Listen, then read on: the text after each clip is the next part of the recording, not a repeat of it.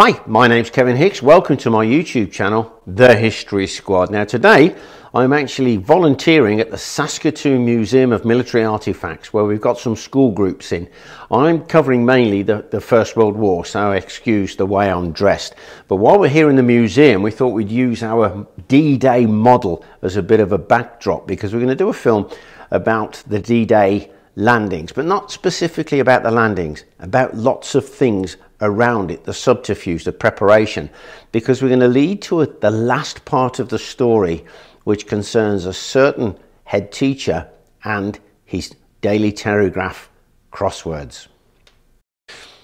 So, D-Day, 6th of June 1944, the Allied landing on the coast of Normandy. 156,000 troops were landed. It's quite something, but there are so many code names. Overlord, that's D-Day. But there's also Neptune, which is the landing of the troops from the sea onto the beaches. There is Utah Beach, Omaha Beach. Those are the American beaches. Then you got the code names for the British, Gold and Sword. And then you have Juno for the Canadians.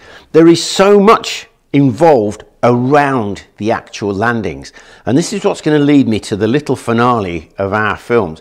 But while I was doing the research, I became captivated what was going on in England with regards to preparations for the D-Day landings. Overlord. What people don't realise is all the preparation and planning that went on prior to D-Day. Operation Fortitude, I've been reading about it. It's the intelligence operation. Now, people will be familiar because of recent films and also the old film, The Man That Never Was. Operation Mincemeat, where they actually floated the body of a vagrant, bless him, who died of pneumonia, with false documents, throwing the Germans off the scent that there was going to be an Allied landing on Sicily. So even before D-Day, we are already deceiving the Germans. And of course, don't forget, we could intercept their messages because we had captured one of their Enigma machines and the code had been cracked. Bletchley Park. How busy those people were. And then Fortitude itself, the overall intelligence deception. GARBO, the Spanish agent, but he was a double agent, so he's feeding German some information, but then relaying back to the British the correct information. Believe it or not, he was awarded the Iron Cross, and it may have been the MBE, I think the British awarded to him after D-Day. This is so incredible because the Germans believed D-Day was going to happen by us attacking Calais, or was it Norway?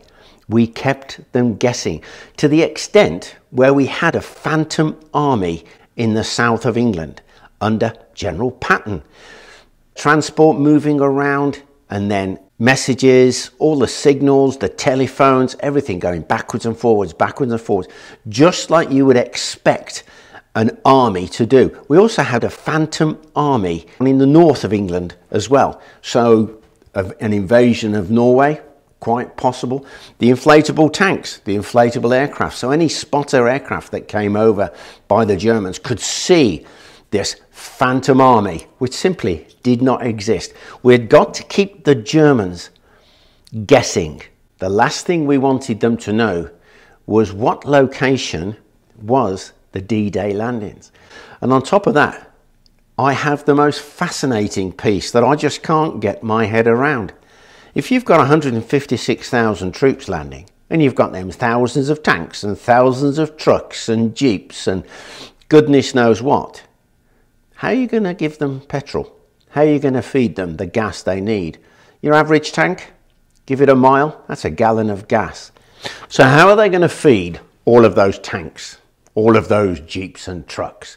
Because we've got to feed not just the British and Canadian, but all of the Americans as well. So let's invent another code word, Pluto, pipeline under the ocean. The British are going to actually unwind a pipeline from England, from the south coast, all the way across to Normandy. It's going to come out in a village not far from Ver. So that area has got to be captured quickly. This will actually come online, Pluto, in August 1944.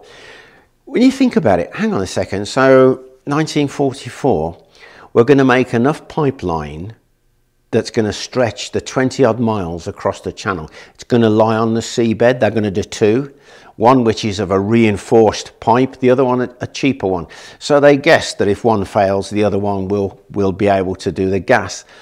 The only problem is, when you actually get that working, how does the gas, the petrol, go to the troops? Jerry cans. Cans of petrol will be filled up from Pluto. This just goes on and on. You've got your airborne landings, you've got your glider landings, you've got your commandos coming in, you've got your navy. And I was just reading about fire orders, which to the military man you understand straight away. Your fire orders, so you're on board a ship, you have your orders, you have your range, you have your target, you open fire. You imagine the tonnage in shells, ammunition just for the ships.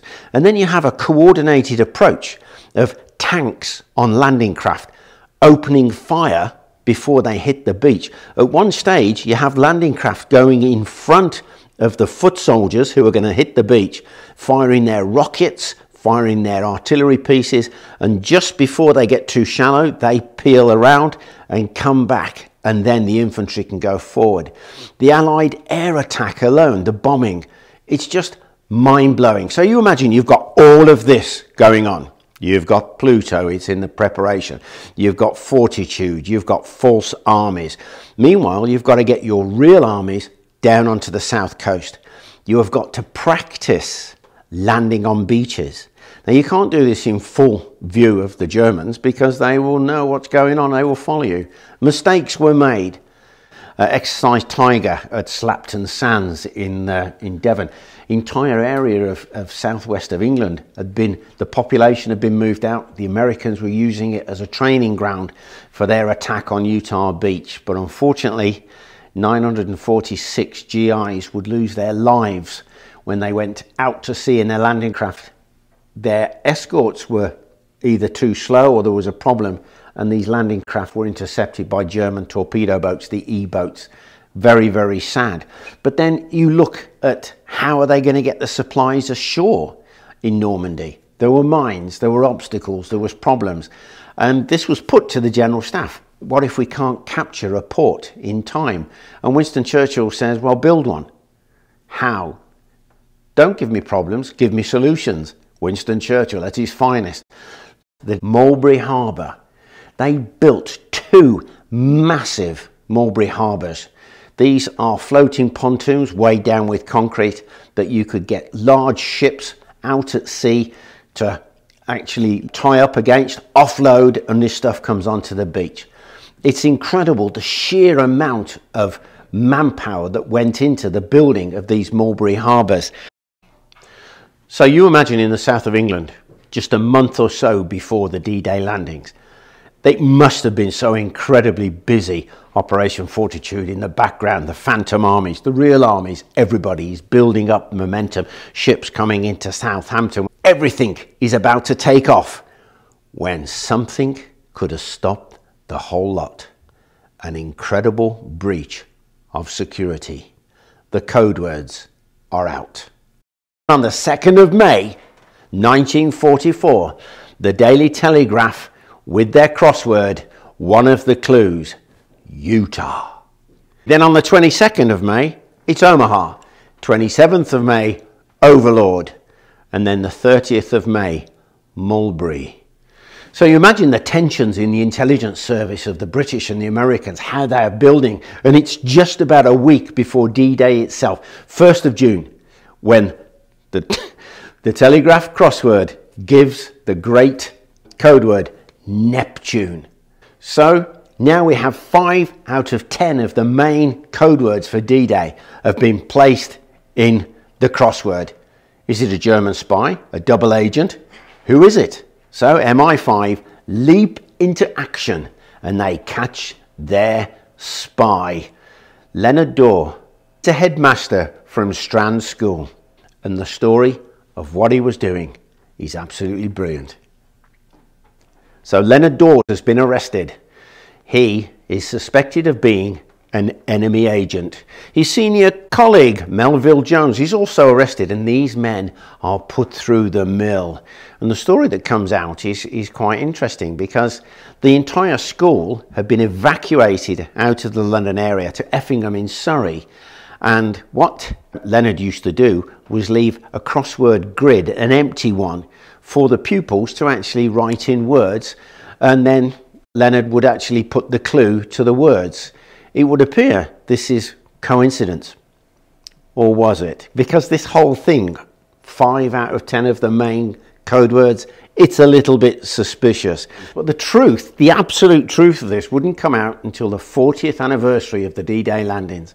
It was Ronald French, who was 14 at the time of the landings and was part of the school, and he filled in the details.